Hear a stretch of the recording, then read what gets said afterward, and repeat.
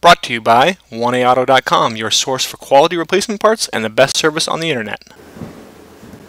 Hi, I'm Don from 1A Auto. I hope this how-to video helps you out. And the next time you need a part for your vehicle, think of 1AAuto.com. Thanks. In this video, we're going to show you how to replace an ignition coil on this 2012 Chevy Traverse with the 3.6 liter V6 engine. And the items you'll need for this is a new ignition coil from 1AAuto.com and a 10mm socket and ratchet with an extension.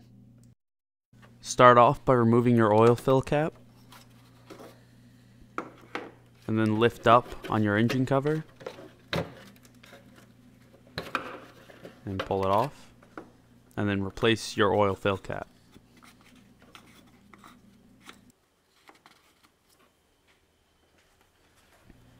Now, because this is a V6 engine, you have 3 ignition coils on this side, and then you have another 3 back here on this side. And we're going to show you on one of the ones up front, so it's easier to explain the process. And you just push the tab on the harness and pull it free. And then using a 10mm socket and ratchet, just remove that 10mm bolt. And then pull the ignition coil up and out.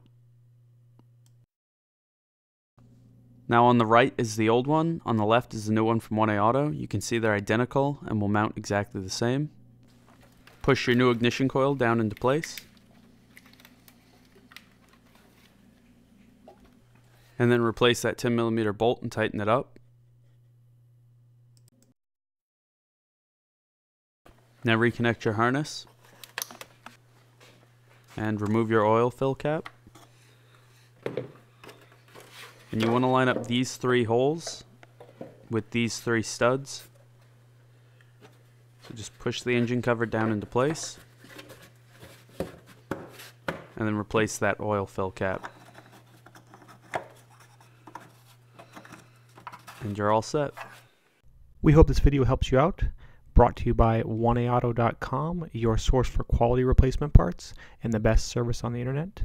Please feel free to call us toll-free, 888-844-3393.